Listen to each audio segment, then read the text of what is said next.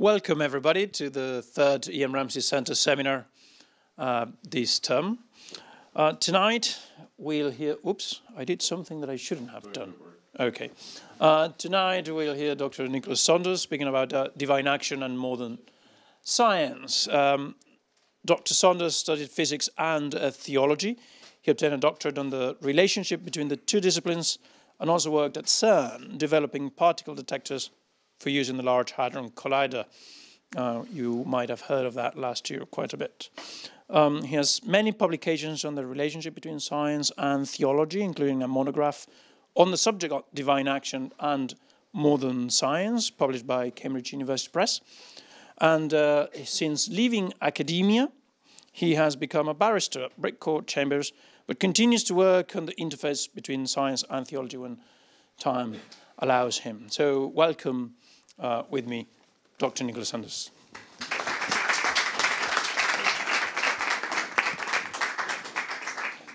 Thanks very much. I was going to give an overview of the relationship between divine action and science, but I'm very happy to talk about any areas in more detail at the end. But we'll this is a bit of a canter through quite a lot of different issues that come up in this area. Just to begin, one of the most remarkable features of mathematics is its ability to apply to empirical science. We seem to have very little difficulty in applying mathematics to the world, and yet the precise role it performs in its various applications is surprisingly elusive.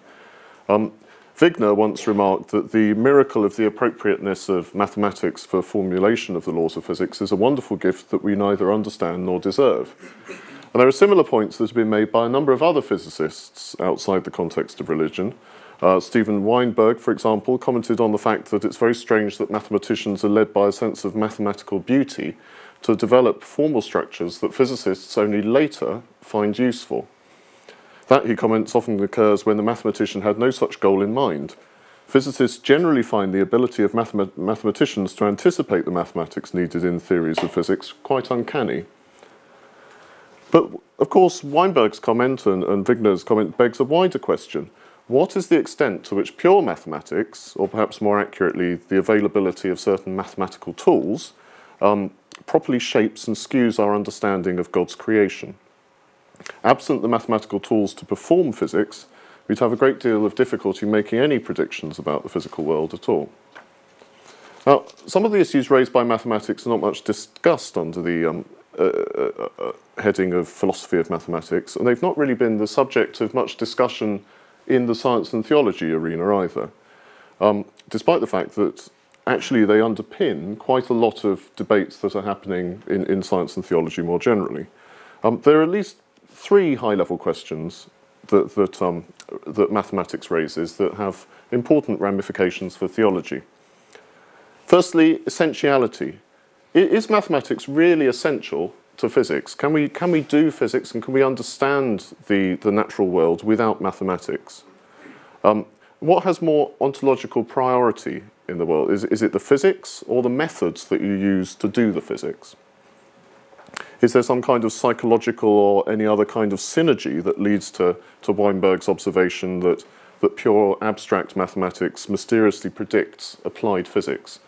What is the relationship between maths and physics and the way that we describe the world?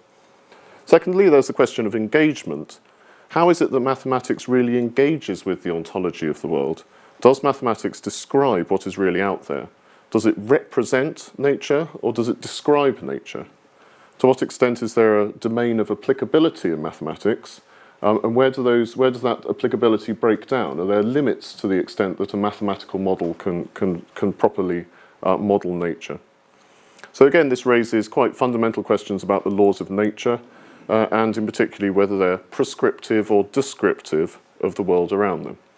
And these are issues that we're going to look at a little bit later on in the context of some of the work that's been done on divine action. And then finally, there's a third question about the ontological status of mathematics. Are the objects that mathematics dreams up, are they real or do they have some other more limited status? Does the space-time theory of relativity actually have an ontological status, or is it in some way a description? What's going on when the mathematics of quantum theory tell you that Schrödinger's cat is both dead and alive at the same time? So these are all sort of wider ontological questions that flow out of maths. Now, the third question, what is the ontological status of mathematics, is probably the most interesting from a theological perspective, and it's the one I'm going to look at in more detail as we go through this talk. When Maxwell first introduced his theory of classical electrodynamics, his electrodynamic field was considered by many to be simply a mathematical artifact, which with no real ontological existence at all. And his theory related to charged particles which were considered real, but not the underlying vector field. The following argument led to things being seen the other way. Imagine a system of two separate charged particles. If one's agitated, then the other jiggles at a later point in time. The action isn't simultaneous. When the first one is agitated, all the kinetic energy is to be found in the first particle. When the second one jiggles, all of the kinetic energy is to be found in the second particle. But that's not the case in the time in between the first one moving and the second one moving. So the energy must be conserved, and it's to be found somewhere. And the answer is that it must be within that vector field. So the argument goes that the field itself must, in some sense, be physically real. So although it started life as a mathematical vector field in the theory, it soon started to be found that there were claims for the ontological status of that field as a physical artifact. And we find similar arguments happening in quantum mechanics, and we'll come on to those later on. Now, so why start looking at some of these foundational issues in relation to mathematics on a talk in divine action? Well, one of the things we'll see in a moment is that much of the contemporary discussion of divine action is really about, on the questions it has at its core, are what is the ontological status of mathematics? What is the ontological status of some of these, some of the theories and some of the precepts that are developed in mathematics? And how can those be related to an assertion, in many cases, that God acts in the world? Before we get on to some of the sort of contemporary work on science and theology, it's useful just to start by some sort of basic definitions. What do we mean by divine action? Michael Langford has offered quite a useful contemporary discussion of the distinction between general divine action and special divine action. Although I think in some ways his account also serves to identify some of the difficulties in making this kind of categorization. Langford defines general divine action as the government of the universe through the universal laws that control or influence nature, man and history, without the need for specific or ad hoc acts of divine will. So it's parasitic upon this notion of there being a universal law, and that's something we'll talk about a bit in a moment. Langford argues that general divine action suggests a planner who actively watches over the universe and not simply a creation that's then created and then ignored. So this is not a universe in which there's a creation and then the universe is left to run its course. Somebody who actively watches the universe and sustains it in its being. Yet despite the fact that he acknowledges that there's an intelligent plan lying behind creation, there's no sense in which general divine action, on Langford's account, would be seen to be a personal action or a specific action in a particular place. And he's quite clear about those conceptual difficulties in the claim that God is active in all natural processes at once. Special divine action, on the other hand, concerns the specific actions of God in creation. Even though in some cases the result of these actions may be the same as those of general divine action, such as, for example, bringing rain or sustaining the laws of nature in being, it's not possible, he argues, to distinguish between general and special divine action solely on the basis of the phenomenon.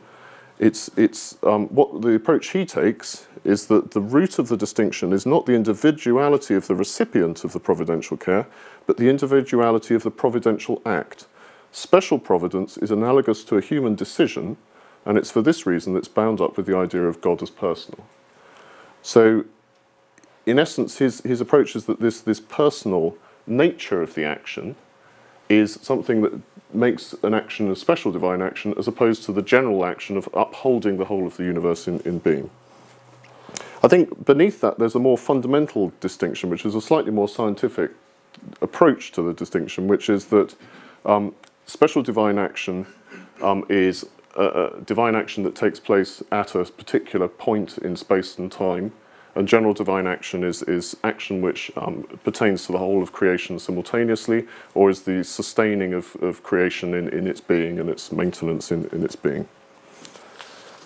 So, I mean, that's of course, you can, on that very basic distinction, still have a place for special divine action that has a purpose and special divine action that's defined on the basis of this personal relationship with God. But purely in terms of its the specificity and the locality of special divine action, I think it's a better approach just to talk about it in terms of it being the notion of divine action taking place at particular times in particular places. The one thing I haven't mentioned on this slide, of course, is relativity, but that's for, I think, another day. There's a whole discussion to be had about that. So that's the basic distinction between general divine action and special divine action. What about miracles? At first sight, it would seem really impossible to offer a causal account of special divine action in a world in which it's claimed that all physical events in creation are governed by an inviolable set of laws. So the impossibility can only be overcome by God, the argument goes.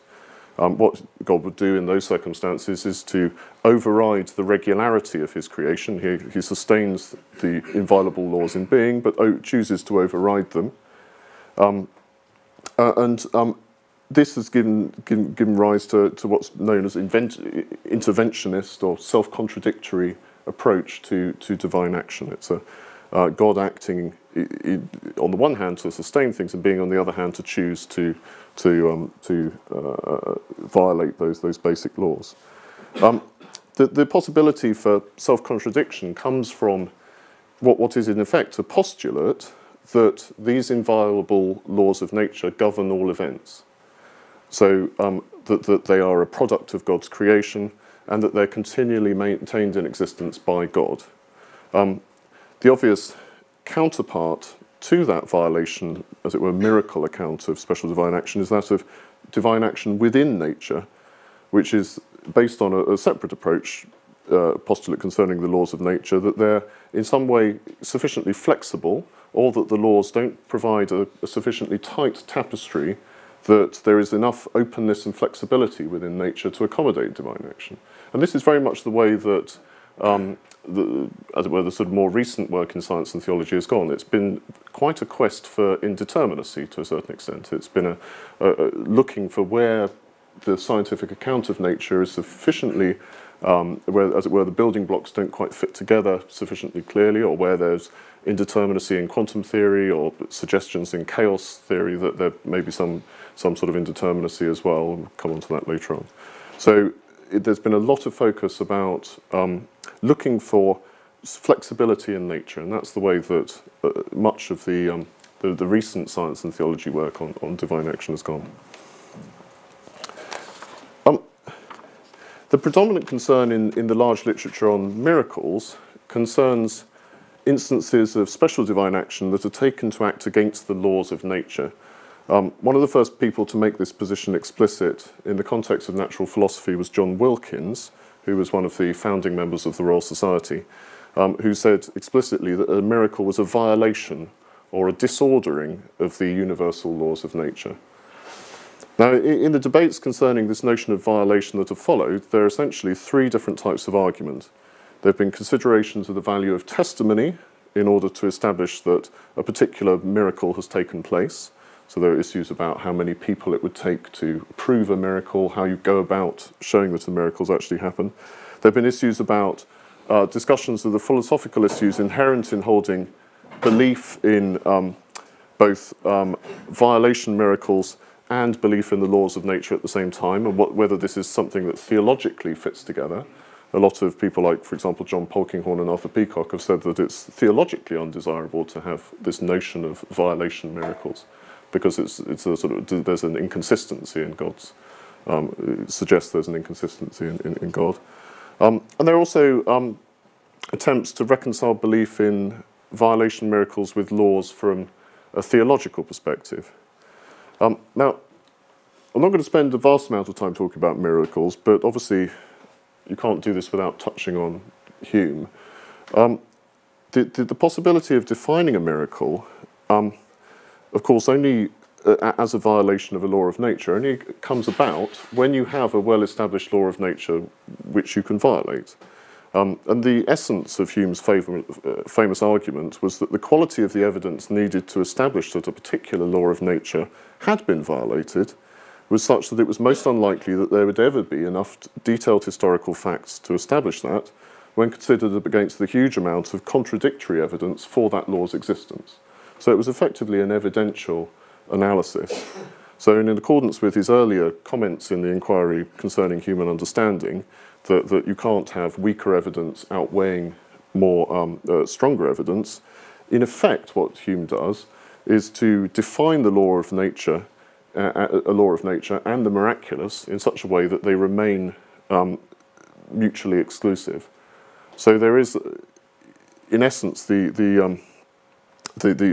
much of many of the critics of Hume have approached it on the basis that, on his approach to the laws of nature, looking at the philosophy of laws of nature, it's actually impossible for there to be a miracle because the definition, the approach that he's taken to laws of nature philosophically is that the evidence can never outweigh the evidence for the law of nature existing.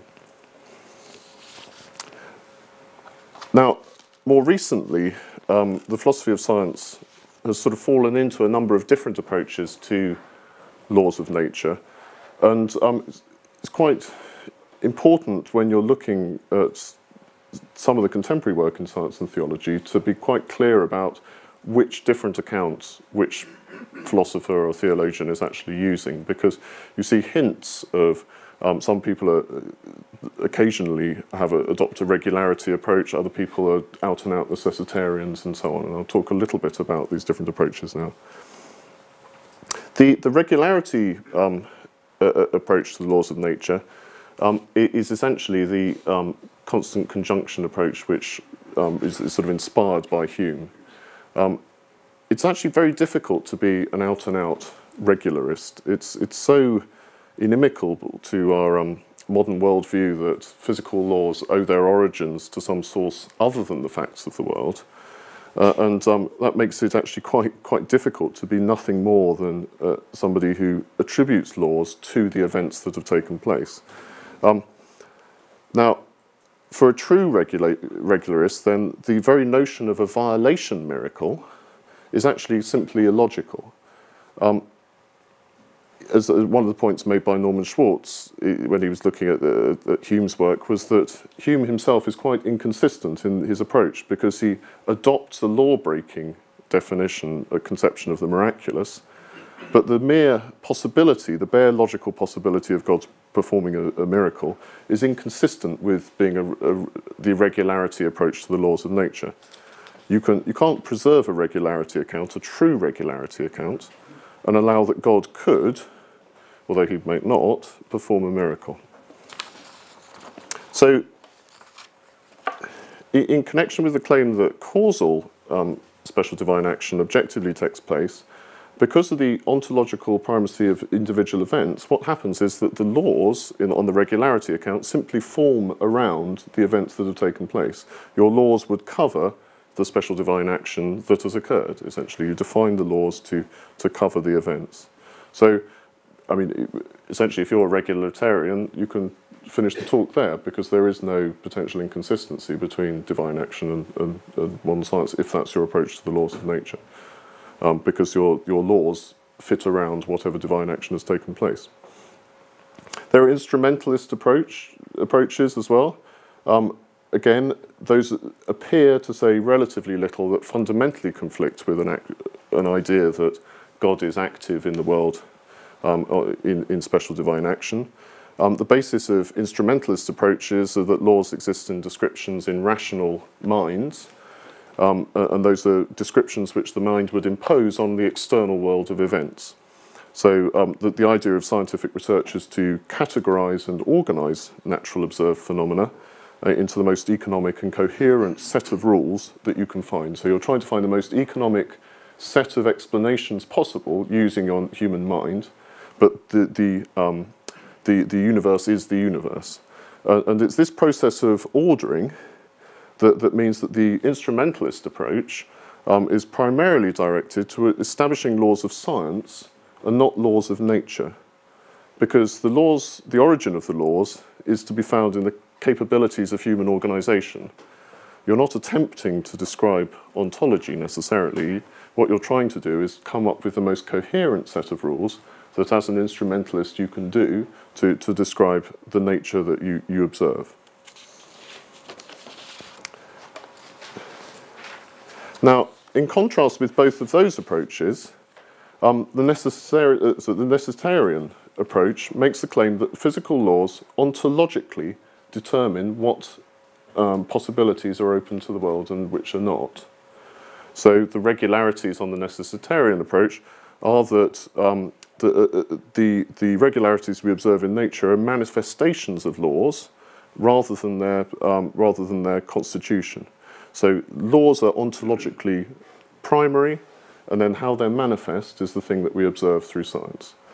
And it's this necessitarian approach that obviously leads to the desire to find indeterminacy. Because once you hold that laws are that the laws of nature are ontologically primary, then you then have to go about trying to find a way for a way that special divine action can take place without conflicting your understanding of the laws of nature. So it's quite important to appreciate that often when you're reading scientists, theologians that have written about the laws of nature, they often start off as necessitarians. They drift into regularity approaches sometimes when it suits them, and then they sort of drift back to a necessitarian approach, and then usually with a bit of quantum philosophy thrown in. So there's quite a lot of different and quite subtle philosophical movements that are going on behind these discussions. I think it's quite important to try and unpack those as you read these. Before we leave just looking at these the laws of nature and these different approaches to the laws of nature, there is one other fundamental question, which is something which Nancy Cartwright and some other philosophers have looked at, which is how do they fit together? Is it true that there is a universal coverage of the laws of nature, even if you're a necessitarian? Are there some laws that only have certain domains of applicability? Are there do all laws fit together, or do they have gaps? Essentially, is there? I think Cartwright uses this notion: is there a patchwork of laws? You don't have a universal coverage of natural laws. So again, much of the assumption is not only that you're proceeding as a necessitarian, but you're doing it assuming that laws are truly universal, and that out there, even though you may not have discovered them or may not have done the experiments, there are other universal necessitarian laws.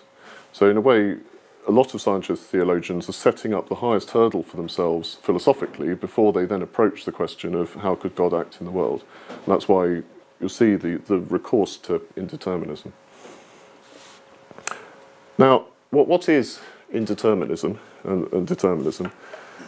There's a very good book by John Ehrman called A Primer on Determinism, which is, if you want to read a little bit more about determinism, that is absolutely the best starting point. But one of the points that Ehrman makes is that Newtonian mechanics, unless you set very tight boundary conditions, is not actually a deterministic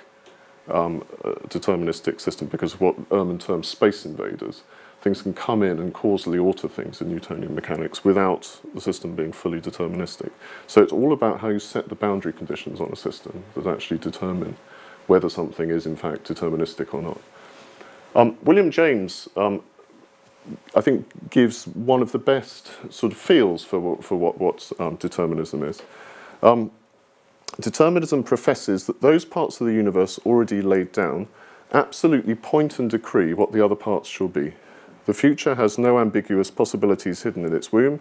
The part we call the present is compatible with only one totality. Any other future complement than the one fixed from eternity is impossible. The whole is in each and every part and welds it to an absolute unity, an iron block in which there can be no equivocation or shadow of turning. Indeterminism, on the contrary, says that the parts have a certain amount of loose play on one another, so that the laying down of one of them does not necessarily determine what the others shall be. Now, obviously, this is a 19th century account, and we know a bit more about iron blocks than William James did. But as a description of the difference between a deterministic system and an indeterministic system, this is quite a helpful description.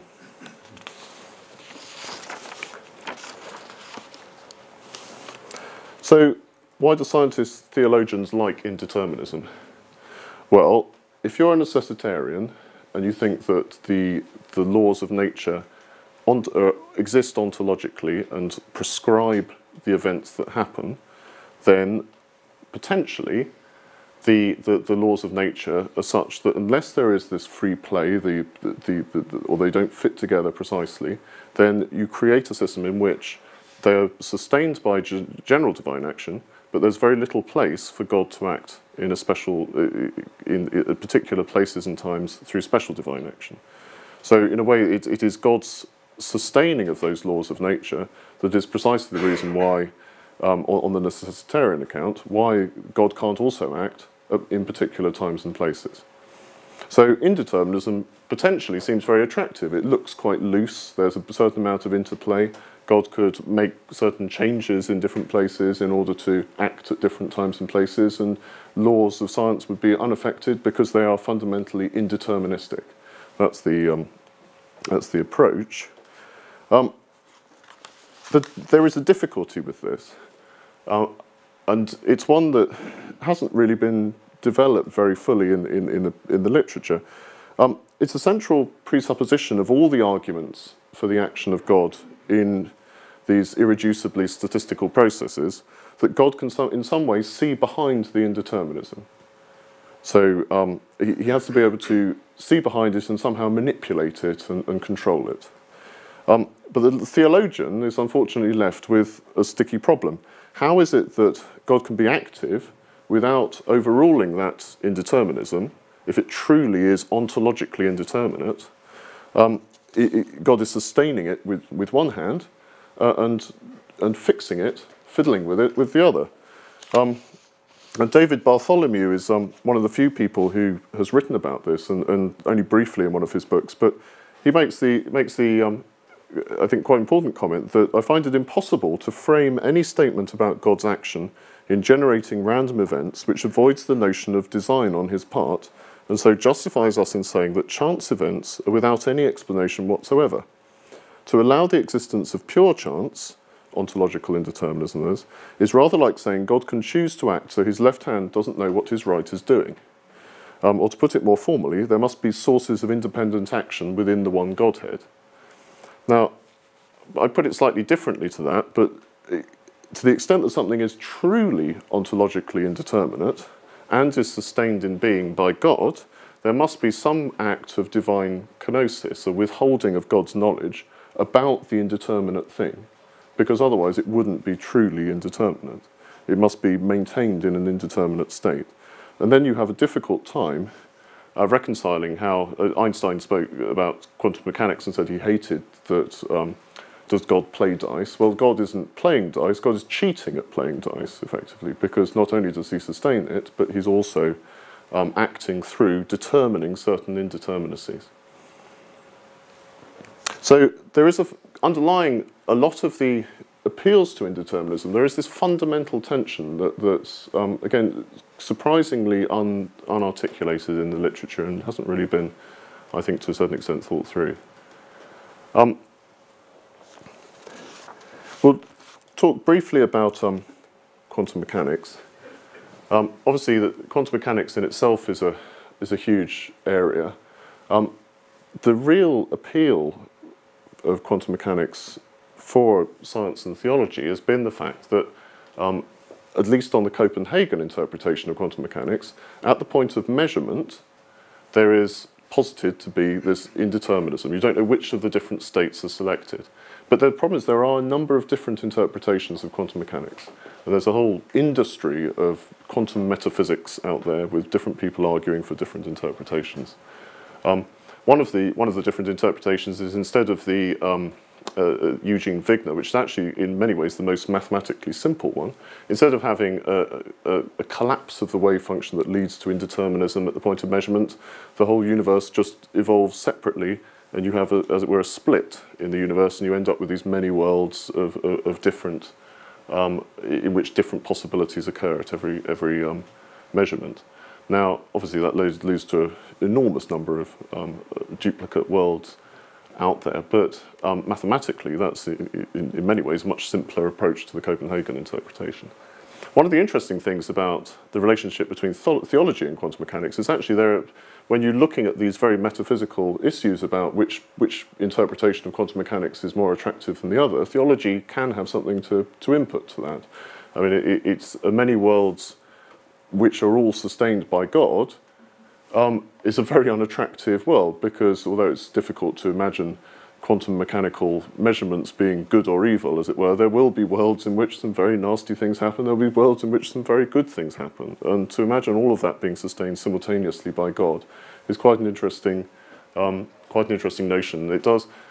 This is one area where perhaps if you're an ambitious theologian, it's an area where you can look at some of the philosophical consequences from a theological viewpoint, and that can help guide how you're doing your quantum metaphysics, because some of these approaches are much less attractive theologically than others. Another approach to quantum mechanics is the pilot wave interpretation. That's due to Lou de Broglie and Bohm. Now, again, that has an extra equation. It's not as straightforward as the Copenhagen interpretation, but it works perfectly well. It's fully accurate. It's just very unpopular. Now, again, why? There's some interesting literature around why is it that scientists tend to, if you ask the average physicist, they tend to go for the Copenhagen interpretation and this notion of indeterminacy. But it's not necessary.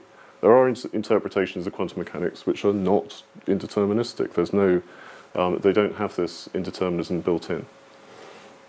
So there are lots of different issues lurking around quantum mechanics, and if your appeal to indeterminism for the purposes of divine action is actually really looking at just the measurement phenomena within the Copenhagen interpretation. If you're a necessitarian and you're convinced that the laws of nature form a perfect patchwork. So again, we're dealing with quite a series of quite important metaphysical decisions even before you get to look at this literature. But this was, I mean, certainly sort of 7 or 8 years ago, was very much in vogue in the science and theology community. I think it's become slightly less fashionable now, but it still has a number of strong proponents. So that's quantum mechanics. What about chaos theory? I don't know whether do they come out very clearly? Doesn't matter. The chaos theory, there are, according to one fairly recent review, over 9,000 papers on chaos theory. Now, chaos theory isn't really anything to do with chaos, and I think to a certain extent it's not really a theory either. It isn't anything to do with the absence of order.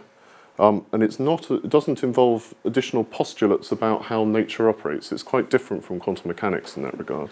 So you don't postulate that there's an indeterminacy in quantum mechanics. Chaos theory is really a consequence of classical physics. It's something that we've learnt, as you'll see in a moment, through having the ability to do more and more computation. And it then became apparent that some systems, nonlinear systems, were far more sensitive to their initial conditions than we'd originally thought. So it's not about something being chaotic in the sense of being disordered. It's about the consequences of deterministic mathematics in discrete systems. So what's all the fuss? Well, chaos theory has shown that there are 2 different phenomena. This first of those is known as sensitive dependence on initial conditions. This is the so-called butterfly effect, which I'll talk about in a second. And the other thing is that this notion of strange attractors, which you get a little bit, and fractals that arise in chaos theory too. Now, Edward Lorenz was at the forefront of identifying these problems somewhat by accident in the 1960s. What he did was he looked at some equations known as the Navier-Stokes equations that are to do with viscous fluid flow. And they're a series of equations, but they don't have a general solution.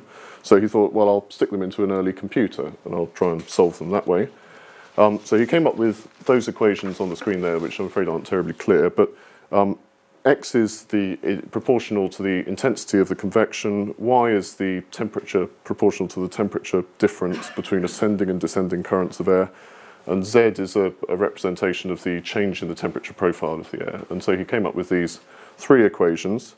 The rate of the change of each of the variables is dependent on the other two, so they're interconnected three equations. And he ran them through a computer, 1960s computer at MIT.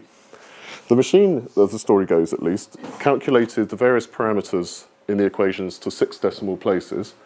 And once his program had run, he printed out the results, but only to 3 decimal places, because he wanted to save on paper. One day he put the data from the printout back into the computer to look back at some interesting phenomena he'd seen. However, what he found was that the difference between the computer's internal accuracy and that of the data he'd printed out led to a huge difference in the data as he ran the model. And those are his results taken from a Stewart book. You'll see that both graphs start very similarly, and then the differences become more and more manifest. And then towards the end, the graphs are actually very, very different indeed. And that's the very small difference in the 3 additional decimal places being manifest over time. What he famously concluded when he printed out his results was this. 2 states differing by imperceptible amounts may eventually evolve into 2 considerably different states.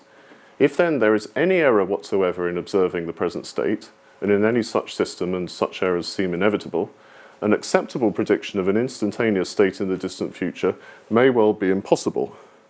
Now, I suspect this is about the most depressing thing that a meteorologist could have written. Effectively, it suggested that his colleagues might as well pack up and go and look for another job.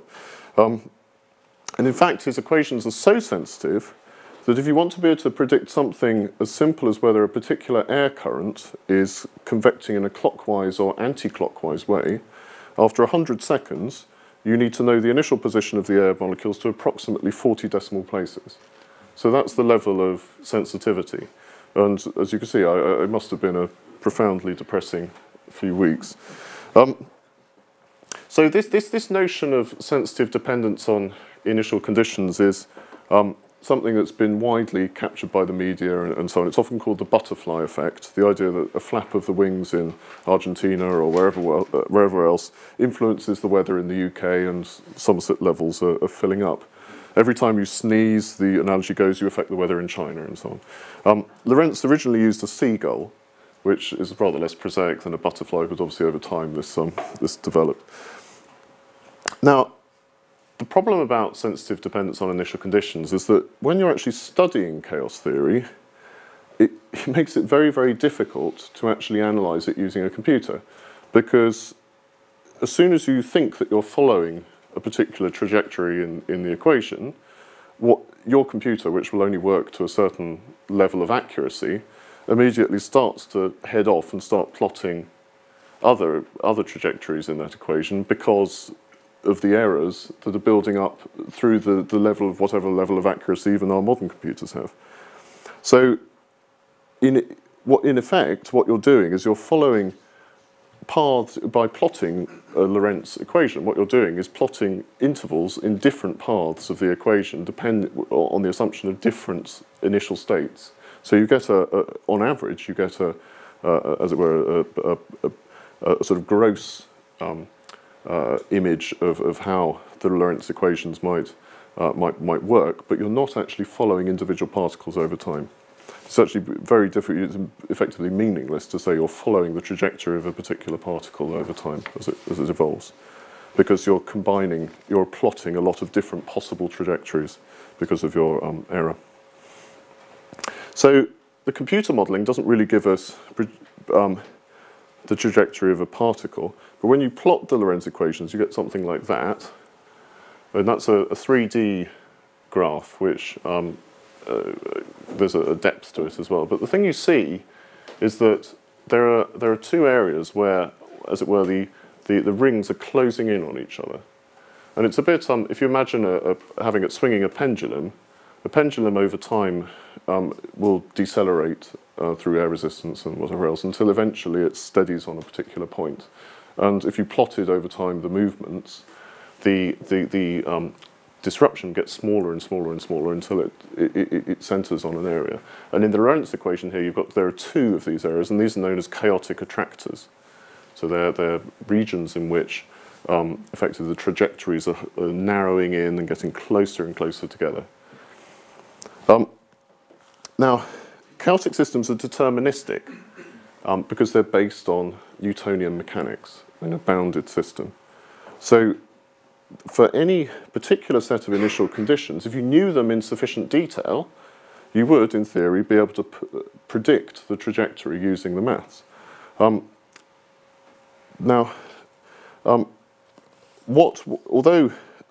you can't predict how the equations, you can't predict a result for the same reasons that Lorentz identified.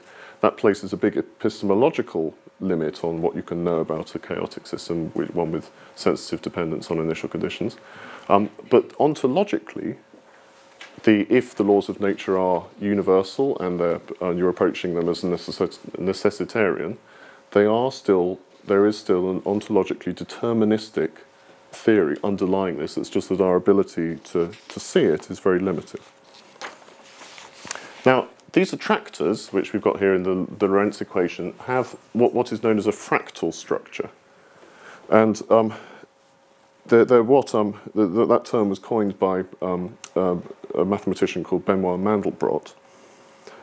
What they are areas of infinite complexity, which as you approach the limit, as it were, the point where the pendulum stops moving, and in here where the trajectories enter into the attractor, the energy differences between those different paths get vanishingly small. They become infinitesimally small. And this is why the appeal to chaos theory has become interesting from a divine action perspective. And John Polkinghorne, in particular, has looked at whether it's possible for God to act through what he terms information input. So where in the deep inside the chaotic attractor, where the energy levels between these different trajectories are incredibly small, or infinitesimally small, God could act by not actually performing an energetic act. He could just act by providing information, effectively, to select between different trajectories. This is the approach that John's taken. Now, this is really part of Polkinghorne's work on reductionism more generally. What Polkinghorne is doing is talking about, as it were, downward and upward emergence at the same time. So he isn't saying that the deterministic phenomena of chaos theory are ones that somehow lead to some kind of indeterminism.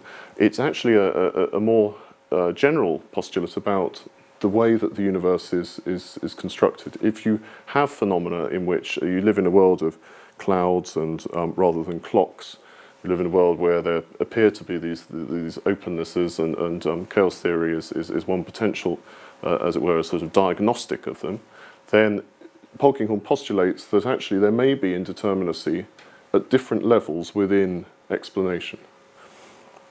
So this is a very fundamental assertion about indeterminism generally, which is, as it were, prompted by the phenomena of chaos theory. But it's not a simplistic assertion that because in some way the mathematics leads to epistemological uncertainty, that actually the universe is actually indeterministic. It's a more fundamental assertion that he's made than that.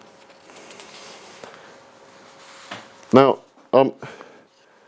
the fractals, let's move on from that. Fractals have the same degree of irregularity on all scales. So this is Mandelbrot's famous description. A fractal object looks the same when examined far away or nearby. It's self-similar.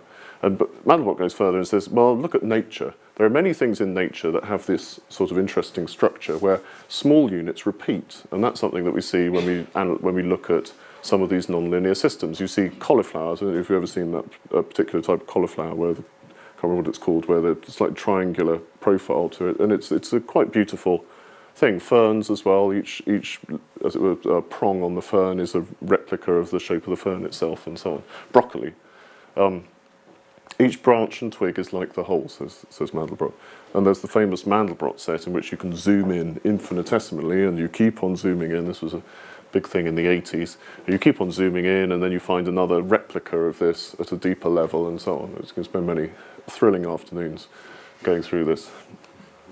Now, on Polkingham's approach to chaos theory, God's not an interfering agent in some way in the same sense as to other agents, because that would imply some kind of energy input.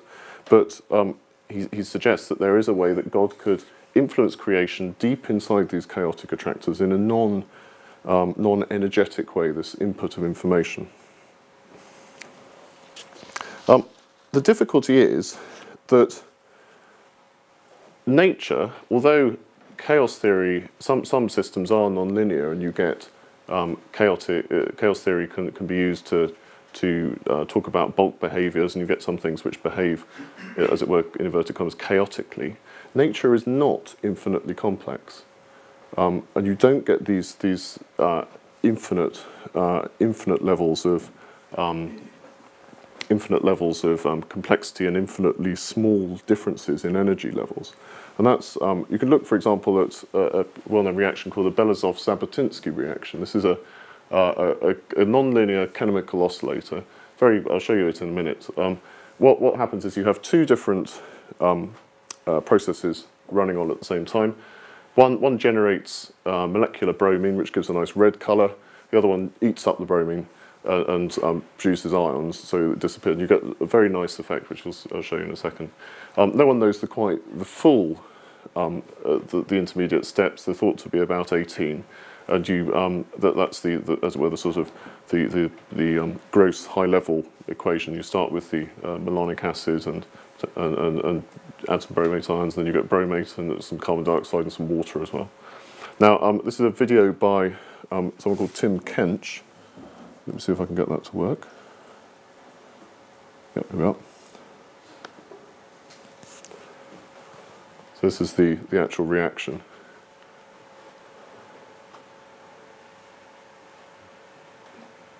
So there you see the series of concentric circles being formed as the ions, the bromine and ions are being formed. And the reaction is actually auto-catalytic as well. So as things are created, they then get changed from one state to another. I presume carbon dioxide is being blown off all the time.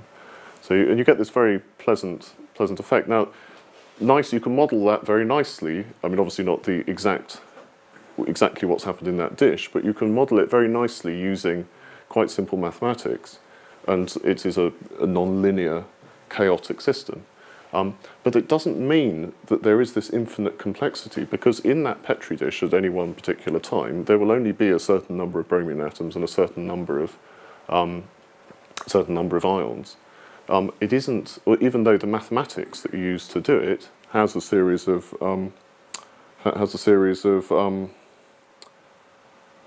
just put that back on. As part of it, has a necessary consequence that there are fractal attractors. So what you get in when you're dealing with chaos theory is you have a very unusual situation in science. Often you tend to make simplifying assumptions as a physicist. You assume that things are perfectly spherical. You imagine that collisions are perfectly elastic, that strings never stretch, that ladders never bend, and so on. But chaos theory and nonlinear mathematics, when you do it, tends to make complexifying assumptions. It assumes that nature has this fractal structure and that there are these interesting fractal attractors, and that's why it is. I mean, the fact that these fractal attractors are very unlikely to exist in nature, especially in a system like the Belousov-Zhabotinsky reaction, where there couldn't be an infinite complexity to it, because in that dish at any one time there are only a finite number of atoms. That leads to quite an interesting issue about how that particular mathematical model actually how far the domain of applicability of that model goes. It would appear that when we're dealing with nonlinear models, it's fine to talk about them at a gross level, but when you get into some of these issues around infinite complexity, the model breaks down. It's no longer a realistic model. And that's, I think, one of the problems with appeals to chaos theory from a divine action perspective. Insofar as there's information input, it would need to happen at an area, as it were, deep inside the fractal attractor, where there is no information, no energetic difference between these different states. And you just don't get that, even though chaos theory is in some way modeling this. So it's a very interesting area which raises some very fundamental questions about the status of mathematics in describing the world. And as I said at the beginning, it's really a lot of this discussion is fundamentally about how good at all is mathematics at modeling the universe. And that's really where we get to with much of the debate about divine action. Peter Smith, in a very good book about chaos theory, summarised the position as this: given a merely surface descriptive appeal to fractals, where it's claimed that some natural phenomenon has a fractal-like look to it, we can agree that there may well be similar measurement behaviour at coarse scales. But we really should be cautious about leaping to assert that some department of nature really has a fractal geometry. We always need to ask, won't a better surface description of nature in fact be provided by pre-fractals that lack the infinite detail? To which the answer seems invariably yes. So again, there is some of the consequences of modelling these nonlinear systems are ones which are obviously cannot be realistic. They cannot describe ontology of nature. And that's why, again, it's very interesting generally, but particularly for some of these approaches to divine action. I'll just talk very briefly about other possible approaches, and then I'll wrap it up. So what do we do if we don't like quantum theory and we don't like chaos theory? Well, there are some other potential approaches to divine action. There are notions of a patchwork of natural laws that I mentioned earlier on. Do laws have, or do laws that only have a limited domain of applicability? Quantum theory obviously works very well at very small scales, but doesn't work at large scales. Chaos theory and nonlinear mathematics generally seems to work quite well when you're dealing with bulk phenomena, but the fractal nature of it seems extremely unrealistic.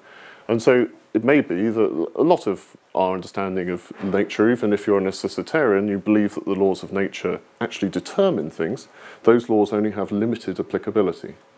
And if that's right, then this problem of worrying about the extent to which divine action has to fit in an indeterministic system, or worrying about the extent to which divine action has to, as it were, fit between the gaps between theories, may be something that we've sort of worked up for ourselves. I think it may not be such a critical problem as many people worry about.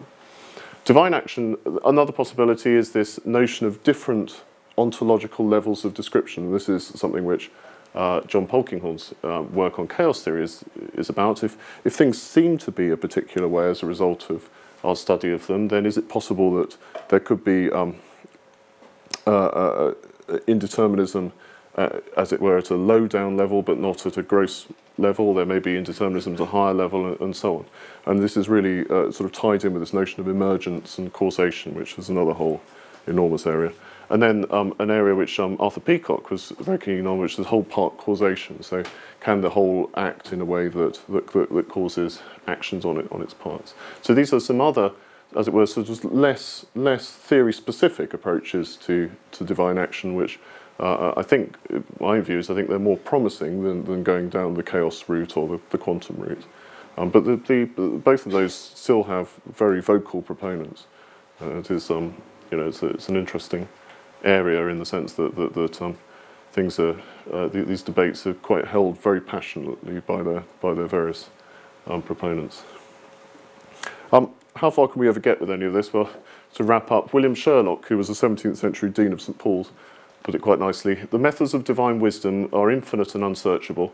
We must not expect fully to comprehend all the secrets and mysteries of God's government, but something we may know of this, enough to teach us to reverence God and to trust in him, and to vindicate our comprehension of his providence from the cavils of ignorance and infidelity, which is as much as it's useful for us to know.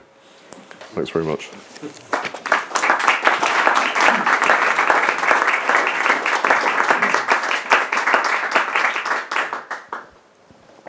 Thank you very much, Nick. That was really interesting. There is some time for questions. I'm sure there will be some going out. If not, I'll certainly will have some. Okay. I'll be passing around the microphone, so just wait until the microphone comes to you.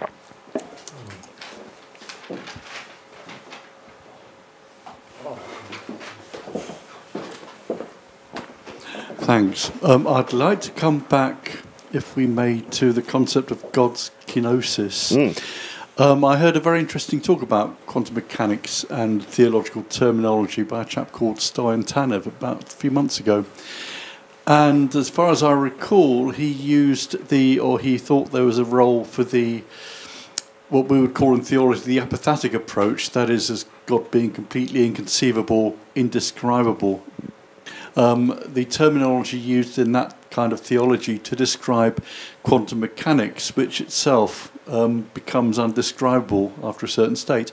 And he used a very kind of poetic example of Niels Bohr, who used to almost stutter and slow down and have problem in his delivery, and people thought he had some kind of speech impediment, but really all he was doing was struggling to find words in the English language that would be remotely adequate to describe the phenomenon that he was trying to put across to his audience.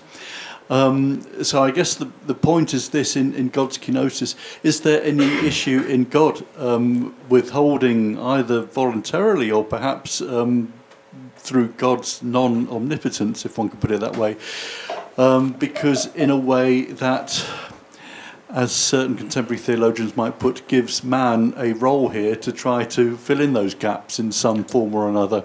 Sorry, there's a number of questions there. I suppose, starting with the scientific point, I mean, I have to say I find modern quantum mechanics is an enormously successful theory. I mean, it enables you to make amazing predictions, but philosophically it is profoundly unsatisfactory. I mean, which Bohr's difficulty describing it is something which everybody, when you're teaching it to undergraduates, they scratch their heads for a long time about how one goes about sort of what is it, where does this indeterminacy come from, and so on. So there is, I mean, I think inevitably something wrong with the way that certainly the Copenhagen interpretation, nobody at the time was particularly satisfied with it, hence all of the problems and discussions at the various conferences. So, it isn't surprising that there's this problem. Kenosis, on the other hand, I mean, is, in a way, I think probably the easiest way of describing this withholding of knowledge, in the sense that if something is truly ontologically indeterminate, then is that, if it has an actual status as being indeterminate to God, then it has to be sustained in some way. So it's I think that's as it were, the sort of easiest terminology. But yeah, I mean, again, we are, as it were, Sherlock is. We are trying the best we can to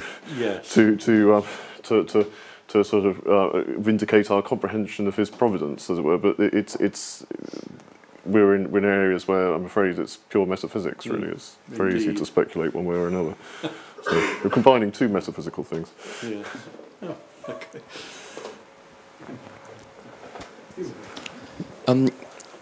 There's something that's bothering me about this idea that indeterminacy is a state of sort of not knowing about what it is. Isn't indeterminacy a state of being vague? And so the only way in which it can truly be known is in a sort of a general, vague kind of way. It depends what you, I mean, it possibly... Even if you're a God. But what do you mean by vagueness? I think that's the question. If something, there's vague because epistemologically I don't know something. My ability to predict the weather is vague because I will never know the initial conditions with sufficient accuracy to be able to perform the prediction accurately. But that doesn't mean that there's an indeterminacy there. I mean, if by vague you mean it's profoundly vague in the sense that no one could ever know it, then yes, I mean, I think I agree. It depends it depends what you mean by the term vague, I think.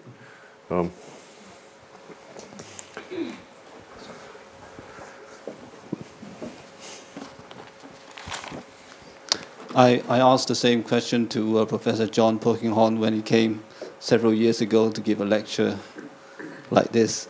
So I put the same question to you. Oh dear. Okay, yes. I raised the possibility of combining quantum mechanics with chaos theory to afford some degree of freedom. Yeah, yeah. But his quick reaction was, because perhaps there's no time to explain this, his quick reaction was that there was no scale in chaos theory. I didn't know what he meant by that. No but scale? No scale. I think it's very quick. I mean, because there were people queuing up to see him, so he just gave me a sentence. There's no scale. And I think I don't know, I mean, there are, certainly there have been, some theologians have talked about, well, if there is sensitive dependence on initial conditions in chaos theory, and quantum things happen to be very small, and there's indeterminacy, so if God determined something that would be otherwise indeterminate, then would that be the flap of the butterfly's wing that would then have a big deterministic effect that God could then, as it were, predict? I think probably John's comment was essentially that quantum chaos as a phenomena is something which is notorious. I mean, it's extremely difficult to study because quantum mechanics does not scale to the macroscopic in an easy way. You're dealing with sort of individual measurements in the Copenhagen interpretation. I think that's probably what he was saying. But I have to say, I mean, I'm not personally. I'm not terribly convinced by the quantum approaches myself, because I don't. There is no. I don't find the Copenhagen approach to be particularly intellectually satisfying approach, because it just seems to be effectively a postulate about indeterminacy. Maybe we need another interpretation of quantum mechanics so that it can work with chaos theory. Well, yeah, absolutely. There's a Nobel Prize in it for you if you can. I think if you we can talk about it afterwards.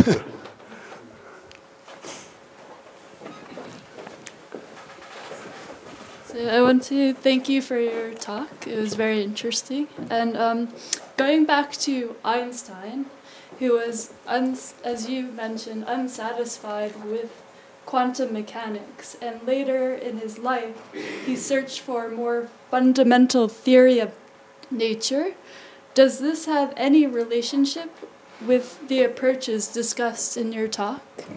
I think, well, I'm no expert on Einstein's, so I know that he was found quantum mechanics to be very unsatisfactory. I mean, his famous comments, God does not play dice. He didn't like the Copenhagen interpretation. There were very enormous arguments between him and the other people in the Copenhagen school.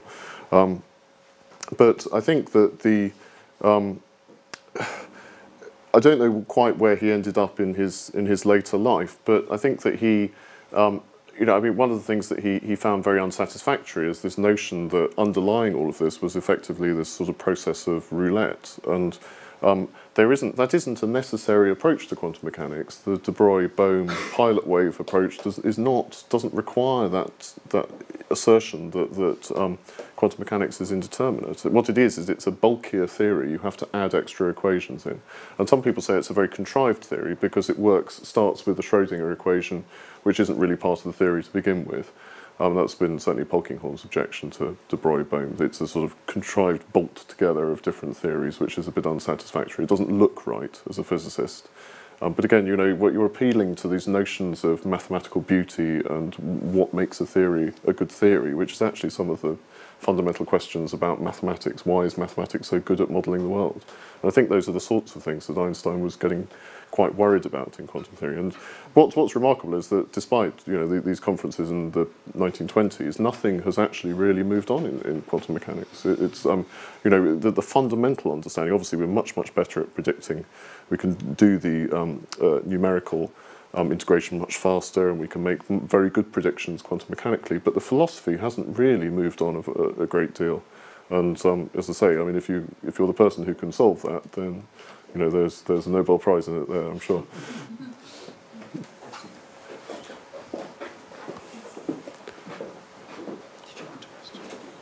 Did you say you wanted a question? Thank you very much for your talk. I would like to ask a question about the philosophical dimension of the unpredictability of nature. For instance, we know that nature sometimes is very unpredictable, especially ecologically now. Where is the place of human freedom? And there is a place of human freedom because we know that human freedom have impact on nature. But where is God in line with, in a way, controlling the situation of nature? One is get better or bad. That's a very big philosophical, theological question. I mean, there are different. One of the big problems is the problem of evil in nature and within mankind. And one of the there are various different approaches to nature. But one of the approaches is that there is what's known as a free will defence, as it were, and a free process defence, which effective free will defence is that God creates human beings to be genuinely free to make their own choices. And so therefore, if one human being is evil to another human being, or you get Hitler or whoever else, the genocide is created, then that's a product of the fact that he has created us genuinely free. There's also an equivalent for natural processes, the free process defence, which is that there can sometimes be awful volcanoes erupting and earthquakes and so on, because although he sustains the laws of nature in being, he doesn't interfere with their operation. Now, that creates that is a big theological issue. To what extent? Why is it that God doesn't intervene to prevent earthquakes and so on? But I mean, these are major issues about the extent to which there is evil in the world generally, and sort of belief in God. I mean, they're very fundamental questions in theology. So I mean, they're not really divine action questions. They're more fundamental questions for theology generally. I don't think that God doesn't want to intervene because he doesn't love human being. I think maybe nature is doing its course, and God might take something better from out of that. He might use it for something better that we don't understand. Yeah, well, I mean, I think no human being could hope to understand the purpose behind creation and everything else. And it may be that we suffer sometimes. I think that C.S. Lewis wrote a lot about this, about suffering and trying to rationalise suffering. But it's it's a very they are fundamentally difficult questions. Why should you suffer as an individual? Is there something to be gained for society as a whole, or for creation as a whole through your suffering? Hiya. Hi. Thanks for your talk. When you were categorising the different types of laws, you did regularity, instrumentalist, necessitarian. Yep. There's lots of different ways that you could spell out a necessitarian approach. And I was just wondering whether you thought that some ways of spelling it out would be more useful if you wanted to have God interacting in the world than others.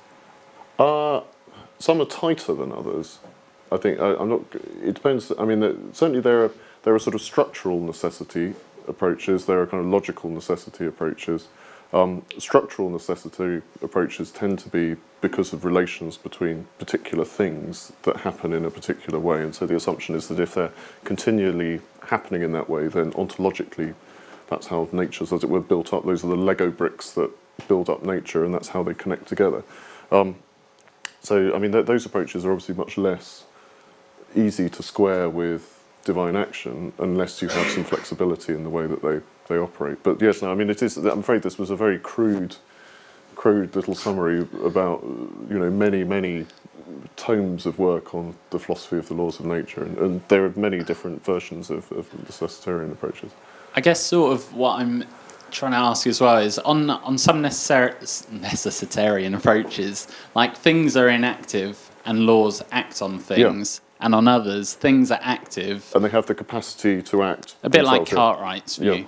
And it's quite popular today in metaphysics. Like there's a view called realist lawlessness by Stephen Mumford. So he thinks there's connections, but he wants to take Hume's view that it's more there's no laws. Laws is a bad metaphor, basically. Well, laws are just describing the connections that you see happen, as opposed to actually describing the connections. There are, as I say, that I think this is an area where, again, there hasn't been much unpacking of looking at the different approaches to laws of nature from the perspective of theology, and I mean not only the theological consequences of them, but also, you know, I think it's quite important to try and identify people and just sort of, you know, at this point they're wearing this type of necessitarian hat, and at this point they're being a sneaky regularitarian because it suits them for this argument, and so on. So I mean it's just as I think there's a very large amount of work that could be done there. It's a, you know, quite an interesting area to work. But it does at least, it's quite important to sort of try, I mean, I'm not suggesting everyone needs to be categorised for the sake of categorising them, but it is important because every now and then there's a certain amount of philosophical sleight of hand that goes on in theology, believe it or not. If you're clear about where you're starting, then at least you can see when the sleights of hands are happening. But no, I mean, Nancy's approach to laws of nature is certainly something I think generally is a sort of very fruitful area to look at generally for divine action. Thank you very much for laying out the state of the field so thoroughly. I have two interrelated questions. I suppose a skeptic might look at this project and say that essentially it's still a God of the gaps type project, in that it's scouring the frontiers of science to find some kind of place where there's some, at present, indeterminacy, or what looks like indeterminacy, where we can then kind of drop in and say that might be where divine action is happening.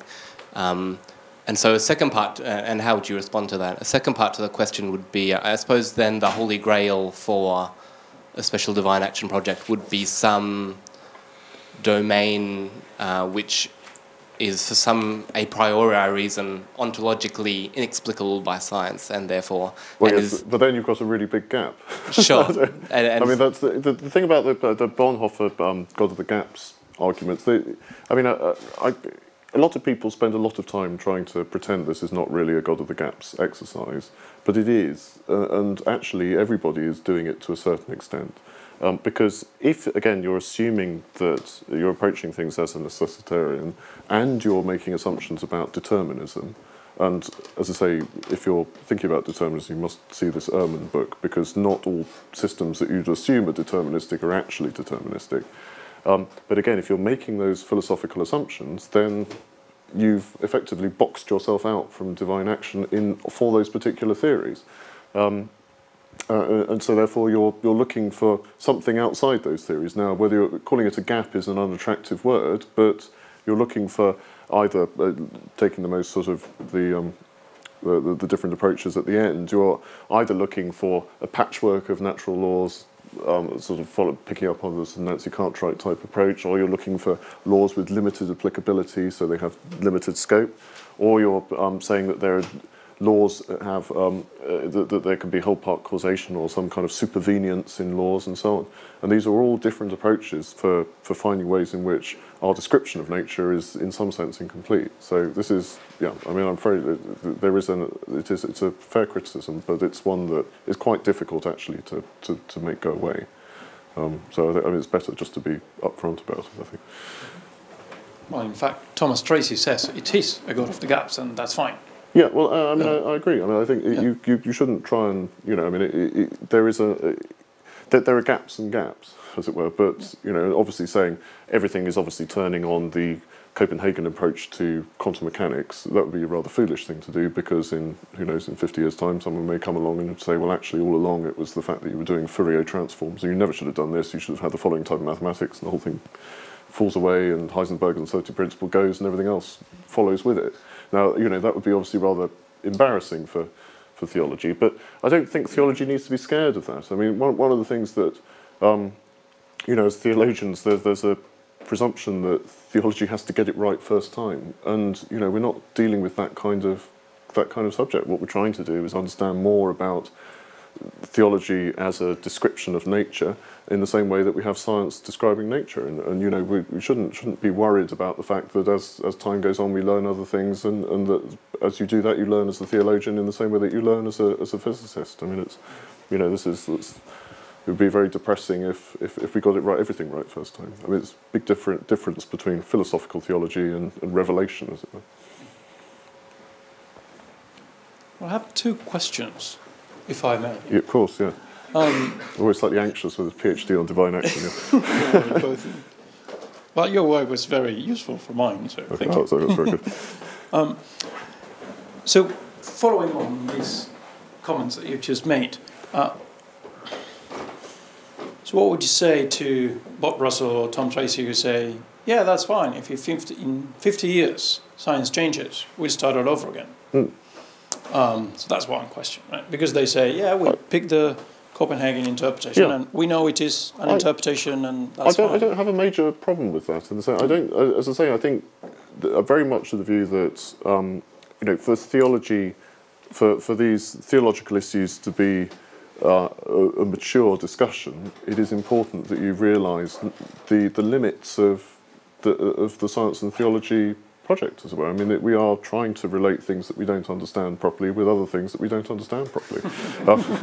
So we shouldn't hide away from that. I mean, so as your knowledge develops in one particular area, then it may lead you to change your views on things. And but that doesn't mean that we've got it wrong. It just means that we're learning. But theologians, I think, should be open to doing that. So, but yes, good on Bob and Thomas Tracy.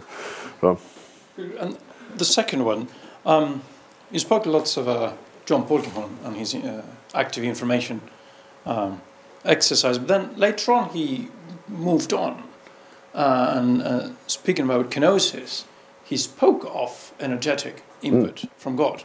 I don't know if you're familiar with that. No, not so much. I mean, unless he's moved on. Well, I don't know, in the last couple of years, but in the book, The Work of Love, he edited.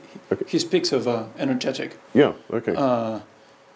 Input, so both information input, but as well energetic input, and that's because of his considerations of Moltmann's ideas on kenosis. Yeah. Well, my question was, what do you make of it? But perhaps you're not that familiar in it. So. I'm afraid I can't.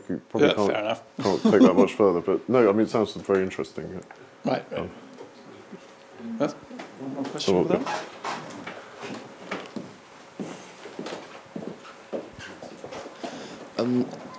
It occurred to me that, at least in your presentation, that the mode of causation was primarily efficient in the different models that you discussed. And I wonder whether there isn't good reason to look at some other kinds of causation. One in particular that is interesting me for other reasons is something that I found that's called specificative extrinsic formal causation. Horrible terminology. Yes, yeah. It's a sort of a late Latin age thing, and it emerged from the discussion on interpretation and sign action. But the funny thing about it is that it can apply equally to mind-independent situations. Okay. It basically takes something along the lines of, I wouldn't be able to interpret that table as a giraffe, given my sensory apparatus. And so what the table is doing in its own nature is specifying externally to my process the form of the process.